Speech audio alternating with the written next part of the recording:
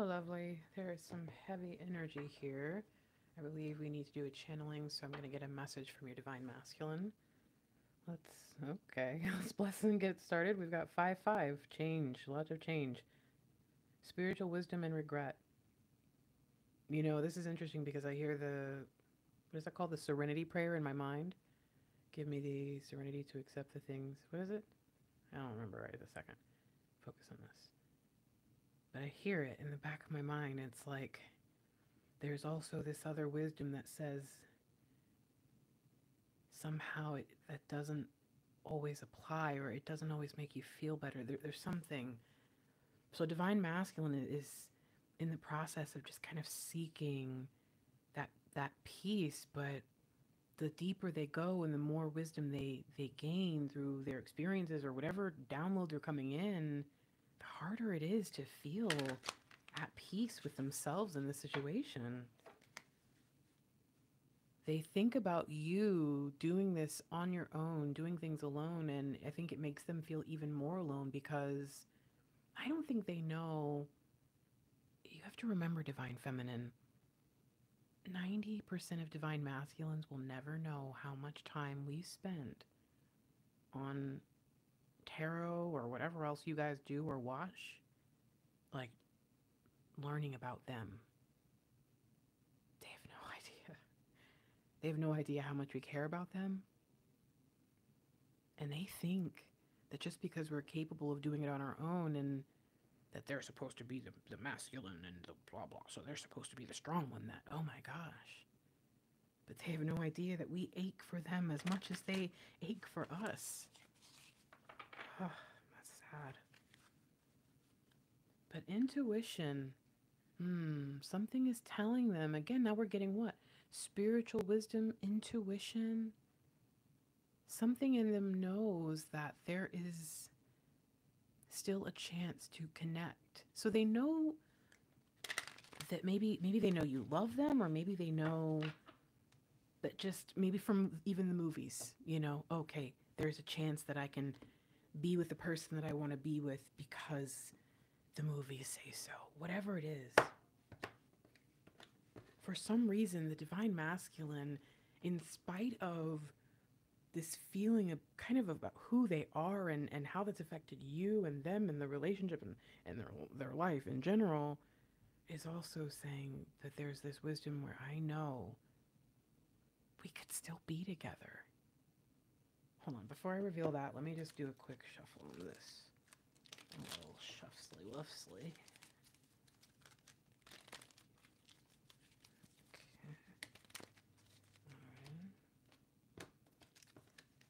We'll come back a little quicker. Okay. So we have, I know what I'm doing, discontent. Okay. When we think about the Four of Cups, we see someone being offered love or a new chance or a fresh start. But there's something where it's almost like the divine masculine is realizing that that is not the truth, because they're looking ahead of them at those 3 cups and they're thinking, I've been here before. This ain't my first rodeo, bub, and I know you're going to give me something in that cup. You're going to slip me a Mickey. I'm going to wake up and I'm going to be, I was going to try to say something slick, but I can't. So, all right, divine masculine has this sense of awareness that whatever's happening in their life right now, they are supposed to let it pass them by. Because what's the most important, what matters most to them is you. Your unconditional love and how it makes them feel safe and whole and secure. Yeah, I need you. I don't care about whatever is going on here. What I need in my life is you, divine feminine. Actually, I do. I'm going to start here.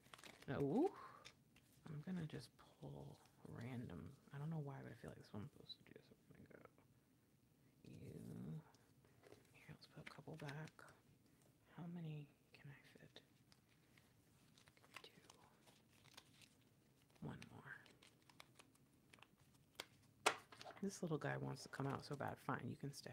Okay, now let me get the other cards set up. I'm curious if there's anybody, again, willing to share. It is in our sharing that we experience the most growth and healing. So if you're willing, please do. What is it that your divine masculine needed to realize about themselves that even you, in loving them and not judging them, understood had to change? I knew one thing that had to change is Mr. Lightwork's commitment to his shell of anger. Okay? He is such a sweetie pie. He is a big old teddy bear. He's actually very calm, very quiet 99% of the time. But when I first met him, he was very mad. And actually, thinking about what was going on in his life, he had every right to be. But it wasn't about just him being angry. It was almost like he was doing it on purpose. Okay? He wanted the world to know he was not okay. Now, as I say that out loud, that sounds like cry for help, right? But okay. So, well, I just realized they actually do that a lot, don't they? This is so weird. So, what is it for you in your divine masculine? What is it that you've recognized within them that it does have to go? Okay. There's all kinds of other things about them that might evolve or shift, but this cannot stay. Ooh. Okay. Okay.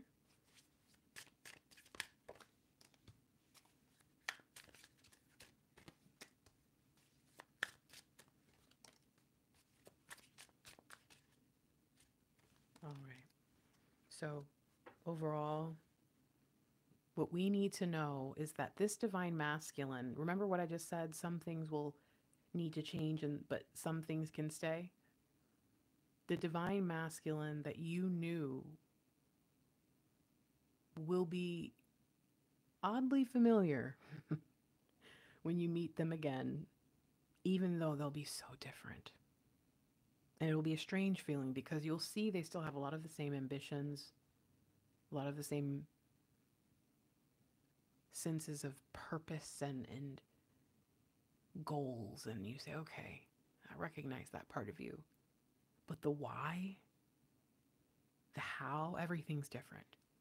So we need to know that this divine masculine has shifted out of this phase of whatever this low vibe king stuff, control freak energy was. Oh, wow. Seriously, Ten of Swords, embrace the change, expect things to get better. They're a different person, but I think that this change is accompanied by a deep sadness.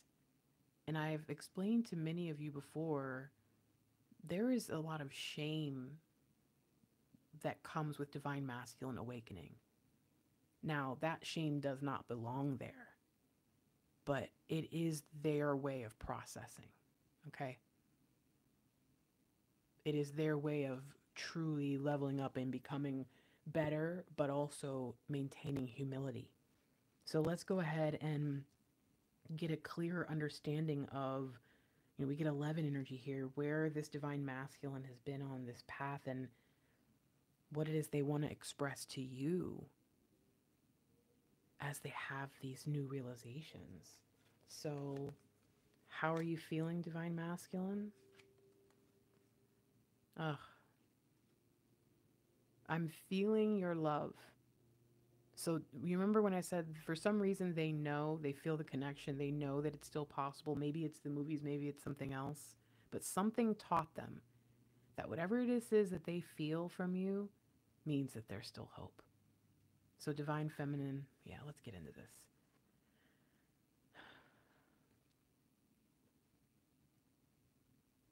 I'm feeling the love.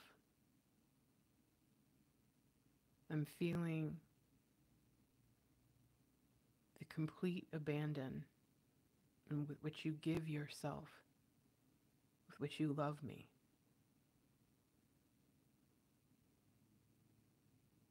It's a wild, reckless love. I used to think you were crazy. But now that I'm letting myself feel this,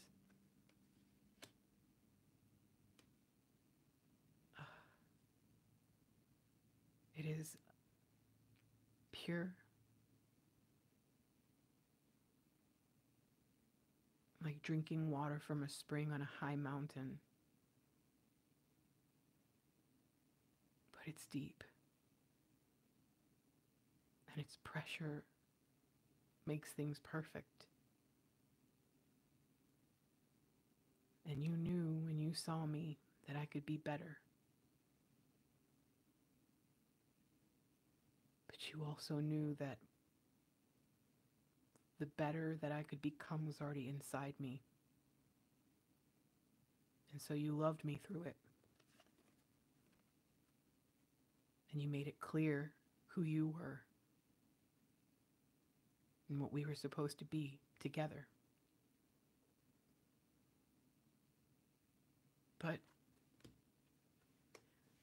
I was searching for a different kind of queen. One who let me control it all, one without dreams or goals, one without a need to be loved. And I realized that that feminine energy was no queen, but a little too late.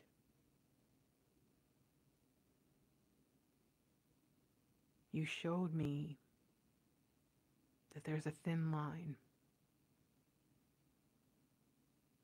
And waking up to this truth, this reality, I can see it now, and I crossed it. And I shouldn't have.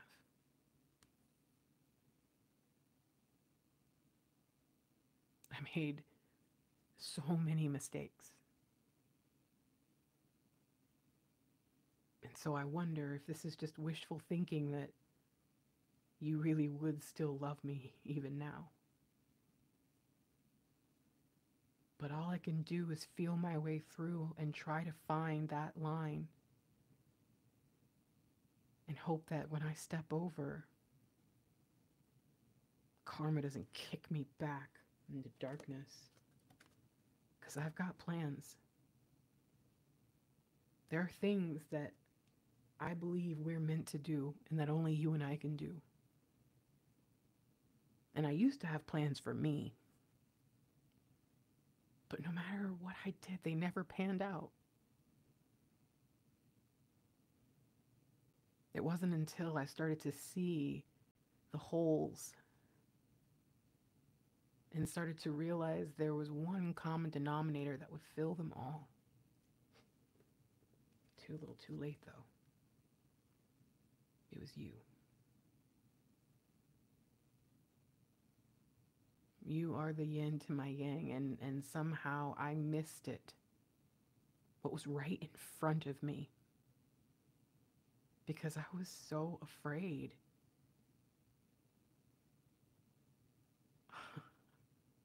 I mean, what if you tried to take over my dream? To rule my kingdom? And now I realize that I cannot live in the light without you. And this plan, everything has changed so much, but this plan still fits my vision of my future. It's just the path along the way is different. It's more fulfilling. It's real. And you misunderstood. But I didn't explain it. You didn't know that I always saw you in my future. I always saw you in my life. And it wasn't always going to be with you making sacrifices and feeling like it was one-sided. What bothers me is that I was so aware at that time that you would have to basically let me take advantage of you in order for me to get it how I wanted it. And I get now that I can't exist in your realm, but cross that line into being a liar, a thief, a cheat.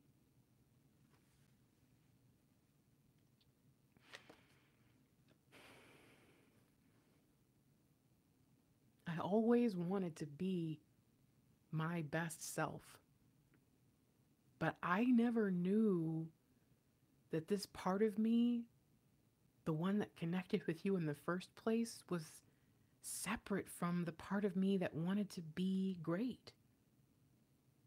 And that this part of myself wanted love more than greatness. I thought they were the same person.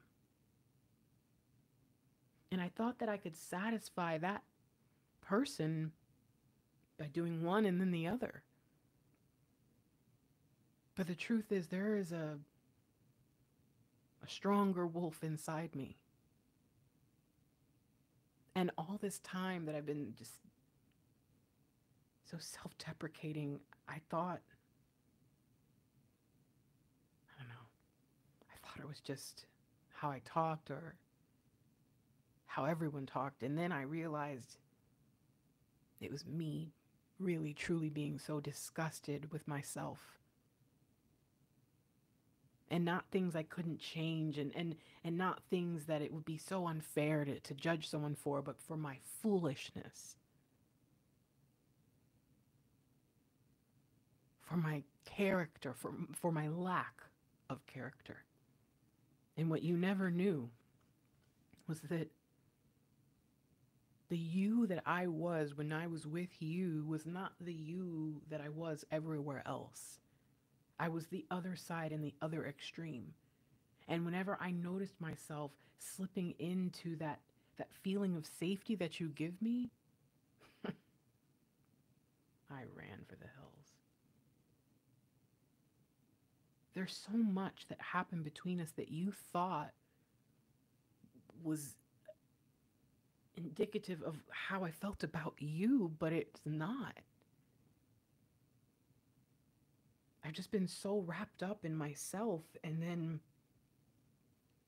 trying so hard to fulfill my plans. And now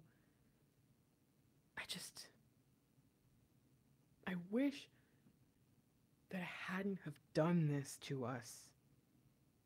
And I wish that I'd listened to this part of myself that was speaking so clearly.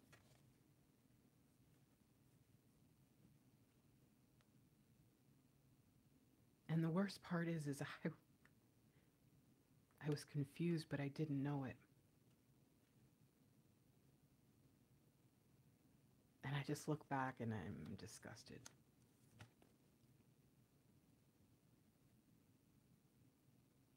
But what I can tell you is it won't happen again.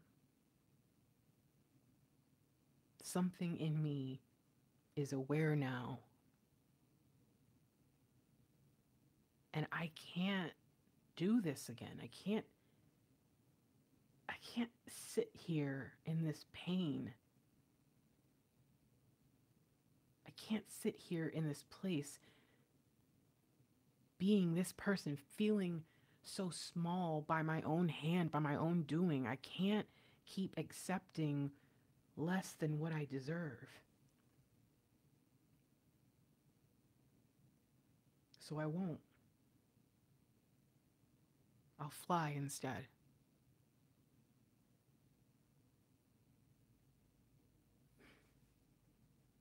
And I know the truth now. Now that my intuition has opened my eyes, now that the spiritual wisdom has come, I see the truth, the greater truth about myself and about you and about who we are and what we're supposed to do together. And about why you've always been the way you've been with me. At some point, I need to get to the bottom of how I got so dumb, because as I look at this, I don't even understand. It's so obvious to me now. But that's besides the point. If I focus too much on the heaviness Instead, I have to focus on what matters, what stands, and that's the plan.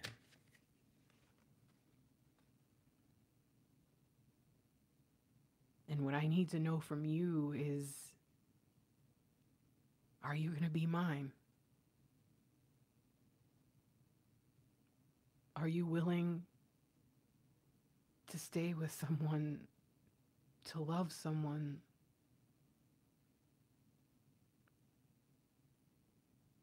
to be with someone like me, even if there is a hard road ahead? Even if something bad happened, or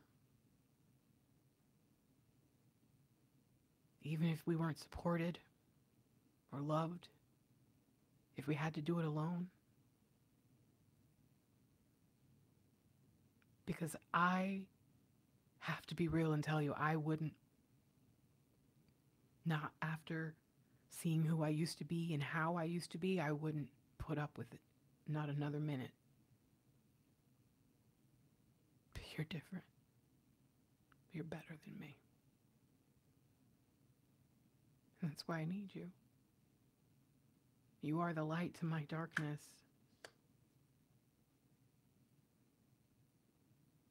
And I can't do this without you. I want you in my life. Because I'm in love with you. And I always have been. But back then I was too stupid to admit it. Too foolish to just let things happen.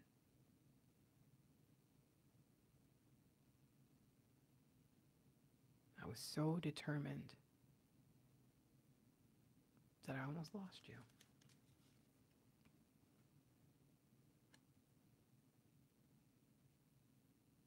But I know that you're not me.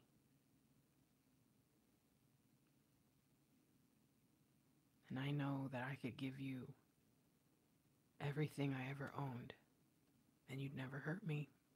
You'd never stab me in the back.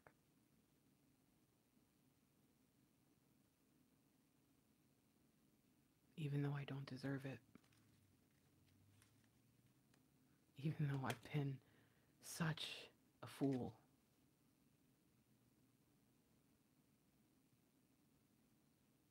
I hope that you can forgive me. And that you see that beyond the ridiculous and beyond my very dumb decisions, that there is a spiritual reason for us to be together.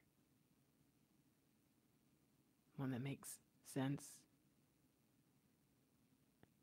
and one that demands that we return to each other at once. Because I can't be apart from you anymore.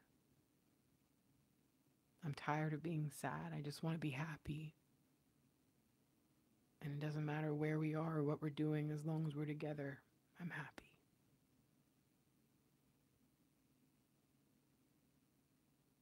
Feels good to admit that.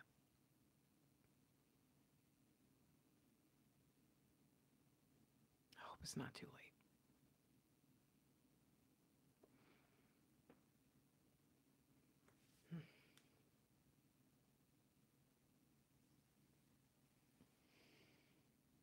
Ooh.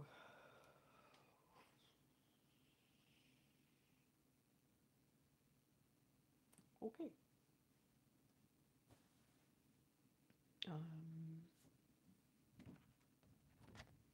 If you're new and you want more channel messages like this, subscribe.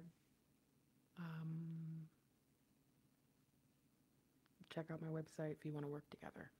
I'm going to get going. Love you guys. Peace.